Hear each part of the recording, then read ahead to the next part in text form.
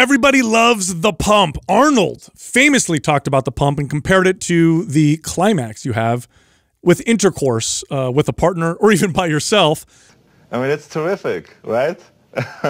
So, you know, I'm in heaven. That's how much he prized the pump. But all of you fitness fanatic love the pump. So we did this episode talking about the ways you can hack your pump. Maximize the muscle building, fluid bursting, amazing muscle feeling you get when you work out in the gym. So you'll love this particular episode. By the way, here's the giveaway for today's podcast.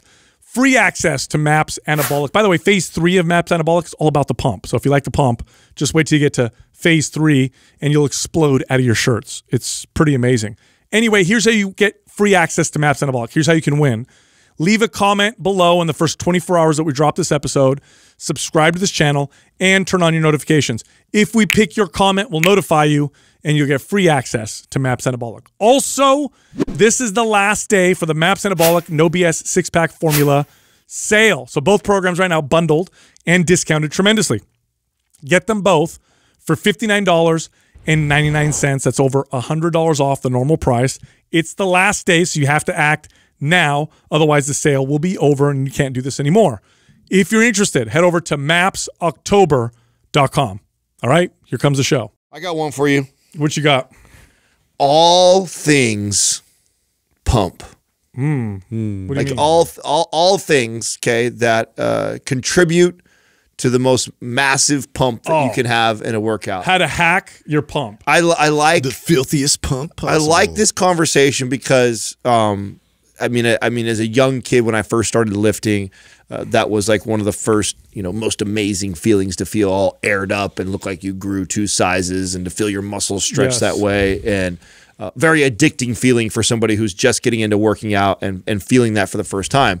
And then for the rest of my lifting career, I sought out ways to enhance that, and along the way learned a lot of different things that can promote the pump. And I think we should share some of the stuff that we've learned over our two decades plus of lifting weights. It can't be overstated what you're saying, in the sense that it's an enjoyable feeling. Now, some people are like, well, does it contribute to muscle gain and performance? We'll get to that in a second.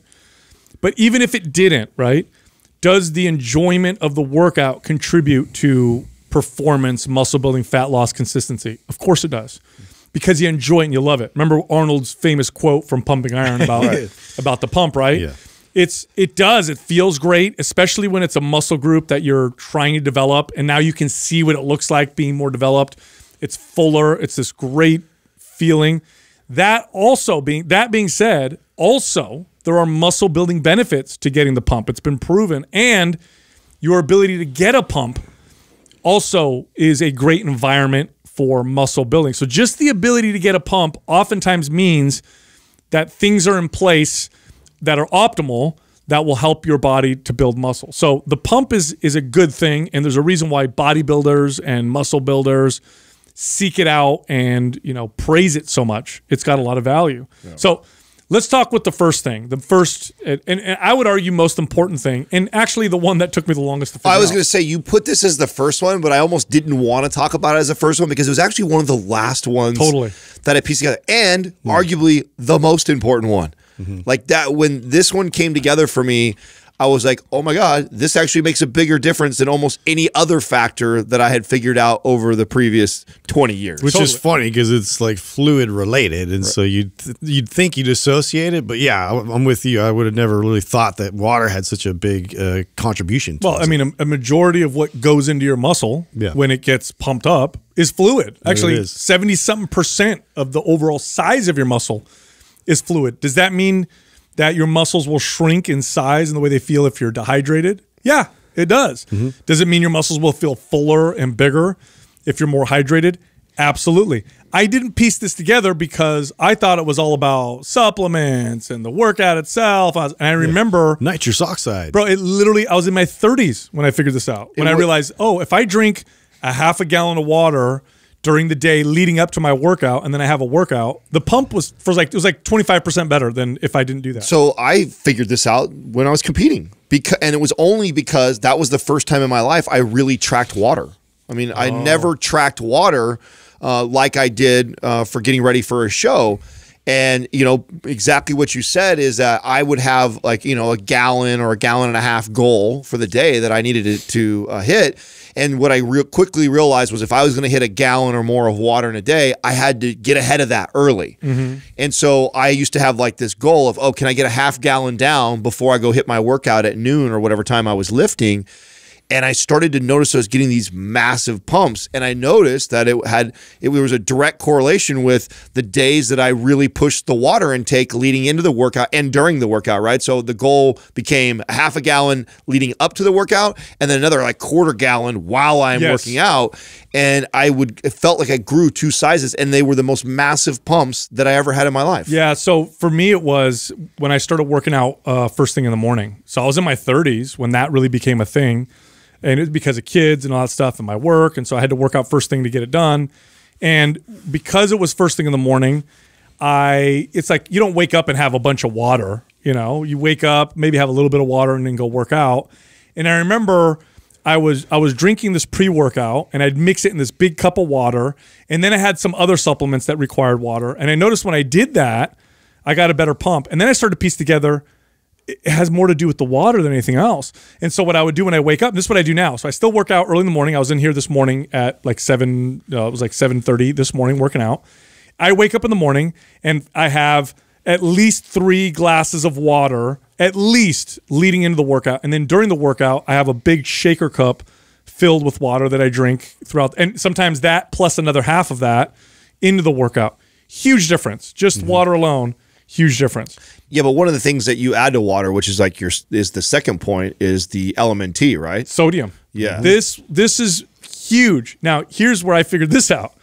When you go low carb or keto, one of the, I guess, negative side effects is you just don't get as good of a pump. Yeah, you don't feel the same kind of a pump you did before. Yes. At all. One of the things I hated about keto was how flat I felt and depleted I felt in my workouts. It was one of the more discouraging things about running that diet. Sure, you lean out on it pretty well because it keeps your calories pretty low, eating all basically protein or fat.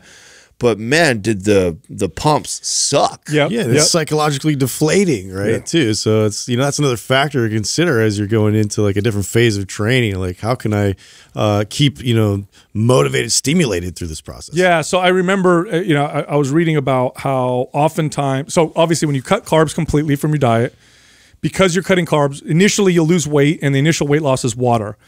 And what comes out with that water is sodium. Your body sucks out some electrolytes. This is why sometimes people will feel, they'll go that keto flu, they'll call it, or they'll get cramps from going keto because their electrolytes are off. So people in the keto community have known for a long time that you need more sodium, a lot more sodium when you're going keto. We started working with LMNT, and they make an electrolyte powder that has appropriate levels of sodium. So all the other electrolyte powders they don't have enough sodium to really make a difference. And that's because sodium's got this kind of, you know, negative, you know, connotation or stigma, which is totally overblown. In fact, it's false for most people. So I threw in LMNT. I had some before, had some during. Whoa, what a difference. Sodium is a big key with the water to give you that pump. So if you're going to drink water beforehand, throw in some electrolytes or some salt, and then watch your muscles inflate as you work out. What is it about that? Is it because I know with carbohydrates, which is the next point, but it pairs with that, right? The water actually pairs with it. What's happening with the sodium? It'll keep the water in your body. So you're less likely to get rid of it from doing that. And you also need those electrolytes for cell functioning and muscle firing. So like, and this is an extreme example, but there have been deaths in bodybuilding, in professional bodybuilding, from athletes using diuretics or cutting sodium, and it's like their heart can't function. Their bodies, there's 2 things that'll happen. Either they'll go limp and they can't activate anything and they'll die, or muscles will seize up. I think it was 1994 Arnold Classic. Paul Dillett, one of the biggest bodybuilders of all time, seized up on stage. Literally so scary. And they had to carry him off stage, and they said that he was like as stiff as a board. I've seen that happen to somebody that just started locking, and it was like this overall body cramp that happened. Like the entire body was just sort of contracting and convulsing. Why is it when I load sodium like that, where I push it with either LMNT or in my diet, why is it too I tend to notice a difference in energy in the workouts too? Because it's an important signaler for all your cellular function. Okay. So if it's low, you're not able to, your body's just not able to function optimally. Like sodium is essential for health and function. And so especially, here's the thing. So it's kind of like a two-pronged benefit that's happening here. Is like not Totally. only is your body going to hold on to more water, that's going to push the pumps, but you're also going to have better energy, which is probably going to push you to get a better Plus pump someone too. like you, especially when you were competing, you had no processed food in your diet. Right. And even if you salt your food, Still low. it's low. Yeah. You're sweating, you're working out. I used to have big old kosher dill pickles. I'd have like 2 of them a day. Yeah, That because was you one needed of the sodium. Yeah, this was obviously well before we knew LMNT. I would have done something easier like that, but I'd eat 2 pickles a day when I was getting ready for a show. I'm sure it monitors too, like, with athletes, how, your core temperature raises substantially, when you're a bit dehydrated, but like keeping that, water, being able to retain that water, would help with the cooling process. Yeah, and I used to, my endurance athletes, I would have them put a pinch of sea salt in their water, and they'd have improved performance. And it's because of the past, kind of poor information that we've been told. And so here you are, you're a healthy person, you value your fitness and your health, and you're reading or hearing from mainstream health advice, low sodium. So you're doing low sodium, not eating processed food, trying to be healthy, plus working out like crazy. Bad combination. So, and I mean, there were early studies done out of Florida University, I think it was, a university out of Florida. That's where Gatorade came from. Was they did studies on their football players. It was so hot and humid.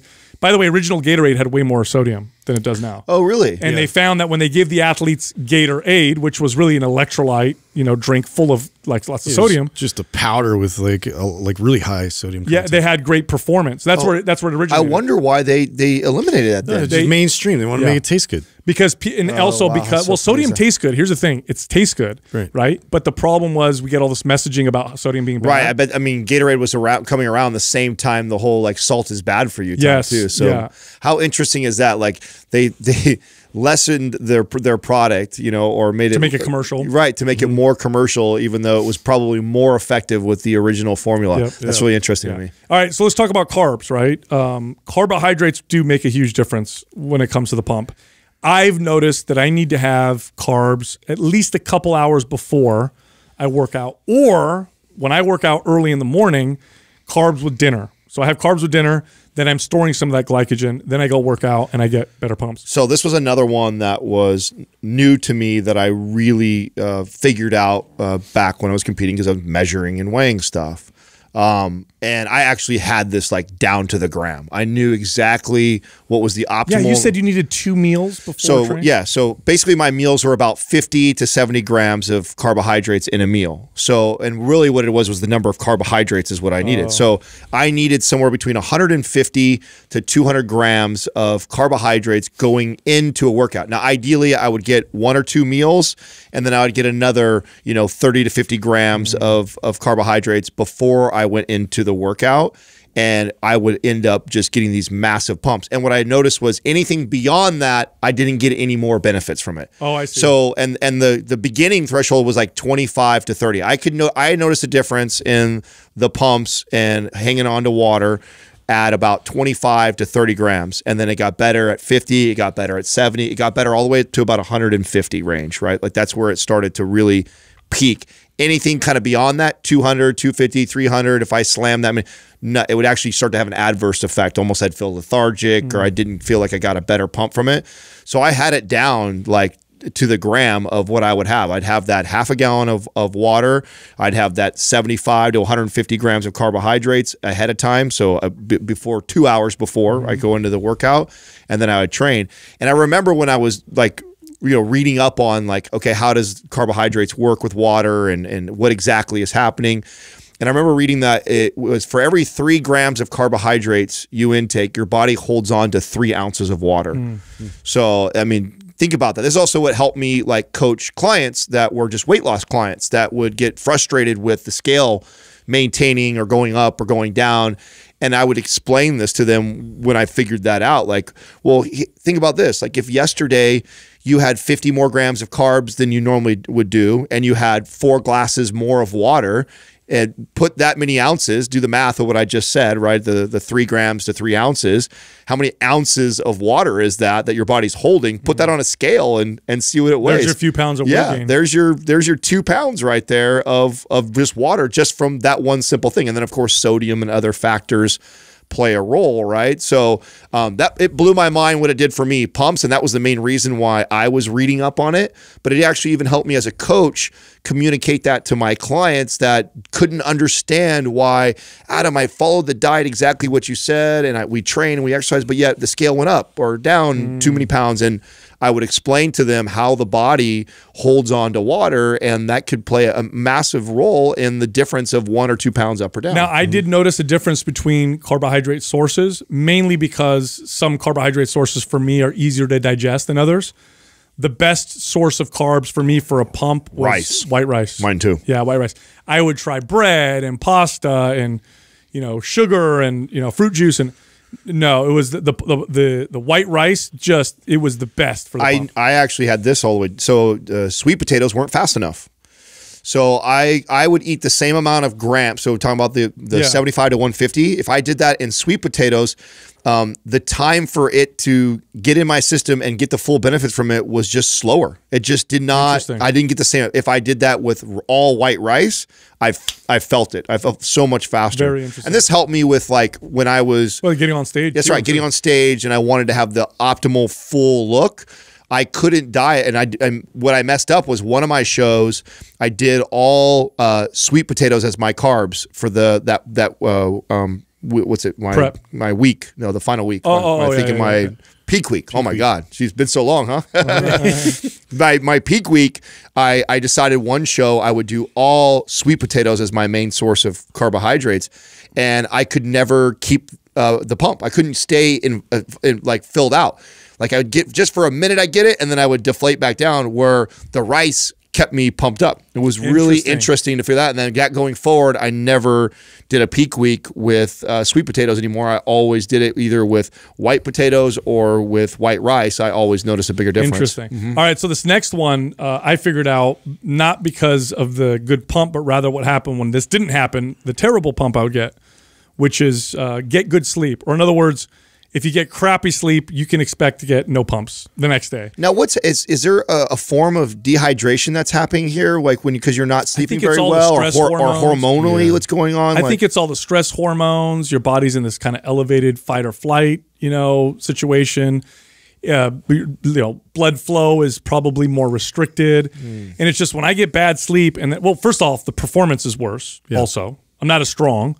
But then the pumps are like gone. I'm just flat. And I've done this so many times. I know bad sleep the next day, forget it. This workout's not going to feel nearly as fun. I'm not going to get great pumps from it. Yeah, that's why it's cool to see both of these as metrics, as something that you can, if you're doing things correctly, if like everything's lined up for you, you'll have strength and you'll have, good pumps and everything in the gym. If that doesn't happen, you got to really go back and assess, like if you're not getting sleep or if you're not recovering properly, it's going to affect everything else you're doing performance-wise. So I always knew this. I just didn't quite understand what the mechanism was that was causing it to be that way. I mean, I just attributed to shitty sleep, and so it's a terrible workout. Yeah. But I always felt that way. I never felt like I could get a really good pump if I had a really terrible night of sleep. Yeah, and some keys to this are by the way, sleep is extremely important. I mean, with poor sleep, you can forget about your healthy diet and workout. Like poor sleep is going to just mess you up. But the best way to get and ensure good sleep is to prepare for your sleep and be serious about it. So what I mean by that is, if you are a fitness fanatic, you probably treat your workouts like they're sacred. In other words, an hour before my workout, I'm mentally thinking about it. 40 minutes before I have my caffeine or my coffee or my pre-workout, I do my warm-up. I know what my routine is. I know what exercises I'm going to do. So you're ready. You're prepared. Your workout starts at this time, and then you do it. But we expect ourselves to just go to sleep and don't treat it that way. If you prepare for sleep an hour or two before, dimming the lights, wearing blue light blocking glasses, not eating foods that tend to cause issues for you before you go to bed, maybe not having stressful conversations right before bed. Like if you treat it as sacred, then you're far more guaranteed to have good sleep. Now let's say that I didn't get good sleep. and I'm going to go work out. Is there something that you would recommend, either like supplement wise, like maybe like either a mushroom or ashwagandha, or maybe the infrared sauna? Is there something that I could do if I know I got shitty sleep, but I also want to get a good workout and get a good pump here? And or is things like a pre-workout going to be kind of counterproductive because I'm already like not in the short term? It's probably not. So if it's like one night of bad sleep, you know, then a stimulant has got lots of value. Okay. It does improve wakefulness and response time and performance.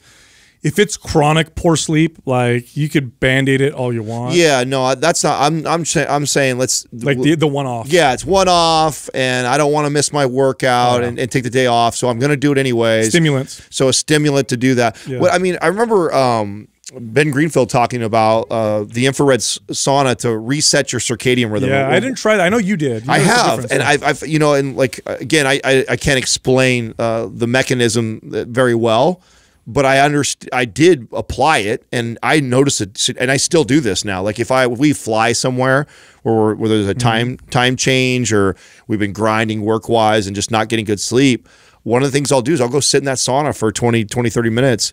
And dude, it does. I feel complete. It almost feels like my body got some sleep, and I'm obviously not sleeping. I'm sitting in a sauna, and I remember him explaining that to me. That's like one of his, like, every time he travels, especially when the time zone change, right?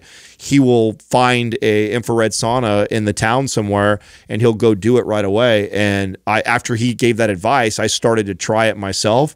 And I noticed a big difference from it. So I have yet to try it, but it sounds very interesting. Yeah, you need to, especially since you've had some messed up sleep lately. I'd be curious to hear what you think after having one of those nights where you don't sleep all night and you're about to work out. Try hitting the sauna first, which is something you probably wouldn't normally do, and see if you notice a difference going into the workout. Interesting. I think I will. All right, here's the next one. And this one's more common knowledge, I think, than the other ones, which is higher reps. Higher reps do have a tendency to give you a better pump. Lower reps, especially really low reps, one of the downfalls of low reps, not that they don't build muscle, but rather people really enjoy the pumps. And when they're doing sets of 3 and 4, they tend not to get them. Like, you get the reps up to 15 and with good form, you're going to get more of a pump doing that than the lower reps. And that's, I mean, this is because pretty obvious, right? I mean, you're just more blood, more oxygen, moving fluid over there. More fluid is being pumped into there. Therefore, you're going to have a greater pump. Do you guys have a rep range that's like the best for the pump for you? I mean, anything 15 or above, 15, dude. I mean, once I start hitting, anything over 12. Definitely, but even 15, 20 supersets. I mean, you start pushing that, or blood occlusion where you're doing the 20s. Like, those. I mean, I get a massive pump. Yeah, for me, it's like 12 to 15, 20 sometimes. But if I go too high, sometimes I don't get that effect. I need to have at least some resistance. But yeah, that 12 to 15 for me is great. The other thing, and this isn't on our list, but in relation to that, the other option is slowing it way down. So it's the same time under tension. That's right. Yeah. So I could actually do 5 reps and get a massive pump if the 5 reps take the same amount of time as the 15 reps did. Yeah. So let's say like I'm doing bicep curls and 15 reps takes a total of, let's say, 30 seconds to complete the set. If I did 5 reps and I made it take 30 seconds to get to those 5 reps, I'll have just as much of a pump. Yeah, 6 seconds each rep, right? Yeah. That makes a lot of sense. So that's also, I think, valuable to use that as a tool. So if not only just including high rep ranges, but also slowing down the tempo when you're doing lower reps. Yeah, and then right along with that is the shorter rest periods. Now, there's a bit of a diminishing return if there's no rest periods. If you're doing like circuit style training, forget the pump, you're not going to get it. Now you're training more for endurance.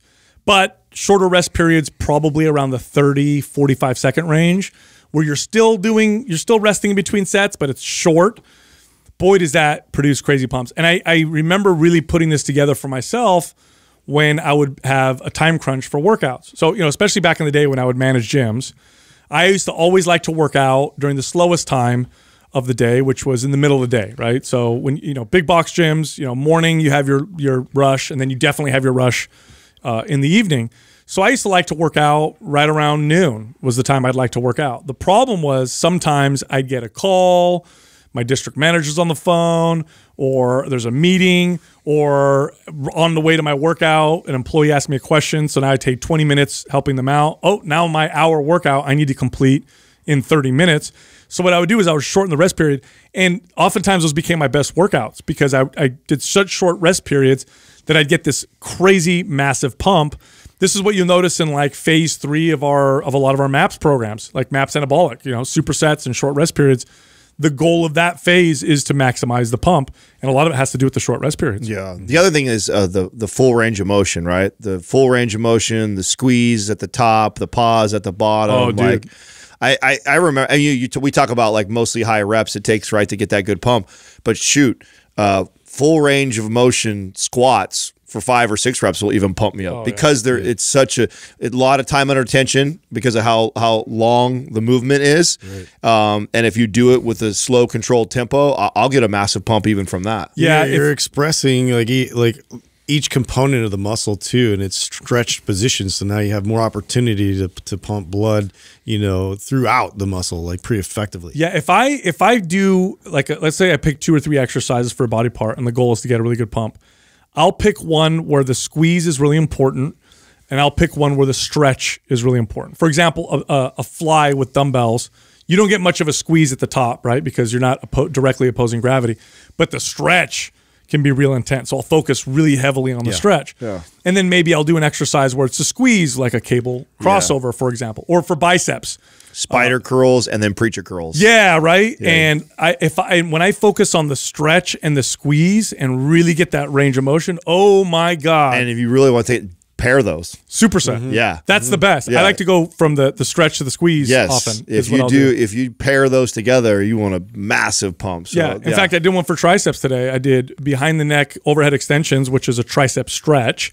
And then I went to a tricep press down, which is a squeeze. Yeah. And it's like that combination just fills the muscles. And it is, right? It's just that we're taking it through we're emphasizing the both end ranges of motion of that muscle in both those exercises. So you're just maximizing the amount of fluid being sent there. Now last, and this is last for a reason, is supplements. Now the reason why it's last for a reason is all this other stuff that we said leading up to this, way more important, will make way bigger of a difference in terms of whether or not you get a pump.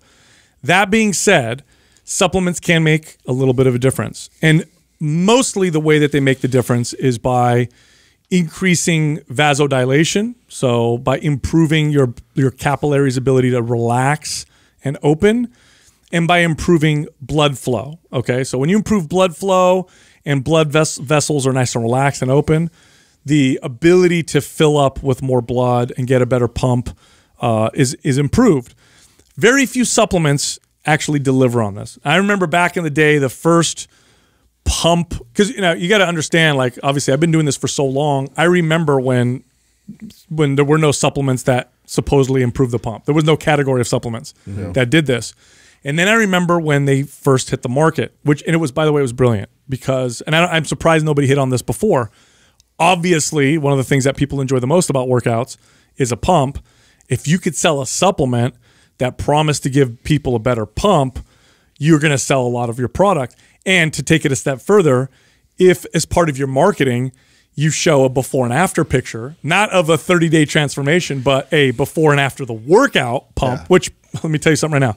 If you do all the steps that we said in this episode, with the water, the carbs, the sodium, and you're lean, you have a crazy difference, and you're not like overweight, you're a lean person, so you can see the muscle. The before and after is dramatic. I mean, I post pictures on Instagram sometimes of me after my workout. And I'm going to tell you right now, I don't look like that when I'm not pumped. I look like I gained 30 pounds of muscle because of the pump. So it's really brilliant marketing. I remember when it first came out, and what they promoted was, one of the main things that they promoted was the amino acid arginine. Arginine is utilized by the body to turn into nitric oxide. Nitric oxide is this compound in the body that causes blood vessels to relax. By the way, your erectile dysfunction drugs like Viagra, Cialis, the way that they work is they inhibit an enzyme that breaks down nitric oxide. So what they do essentially is they increase nitric oxide, and boom, you get more erections or better quality erections or whatever. Well, anyway, arginine is used in the process of making nitric oxide. Here's the problem: arginine is destroyed in the gut when you consume it. So very little is gone to into the blood to contribute to nitric oxide. The studies that were done on arginine were done through intravenous, injection. Nonetheless, that's how they sold the products. Well, later on, they figured out if you use citrulline, that gets converted to arginine. You actually get more arginine in the blood through consuming citrulline than you do through arginine.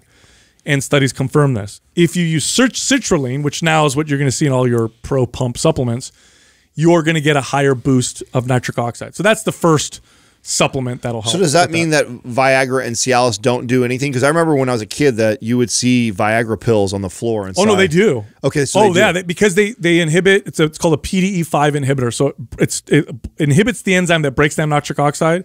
The result being way more nitric oxide in your blood. So it could affect you getting a pump. You just might have a boner too when you're doing a bench press, right? If your workout turns you on. Yeah. Your arms will be pumped, but so will your dick. Yeah. Well, see, and you're talking about like supplements that hit the market, like addressing this. I just remember all the ones like just emphasizing the nitrous oxide. Yeah. No explode, all this kind of stuff, but it wasn't like talking about now like citrulline and all these that like then contribute towards elevated nitrous oxide. Now, even though we didn't order this, we left supplements last, which I'm glad we did, because if you're on a budget, I highly recommend you go through all the things that are free that we said. Like you could literally they make a bigger impact. Yeah, that exactly. Yes. So go do all that, because I know the quick thing everybody wants to do is go spend the $30 to $50 on the supplement. No, if your sodium is off, your water intake is low, you're not eating carbs, you're getting bad sleep, any of those things, and then you take a bunch of citrulline, you ain't going to get a pump. Yeah, and you'll get a much better pump if you do all those other things and not take that. Correct. So go do all that stuff first. So let's say you did all those things,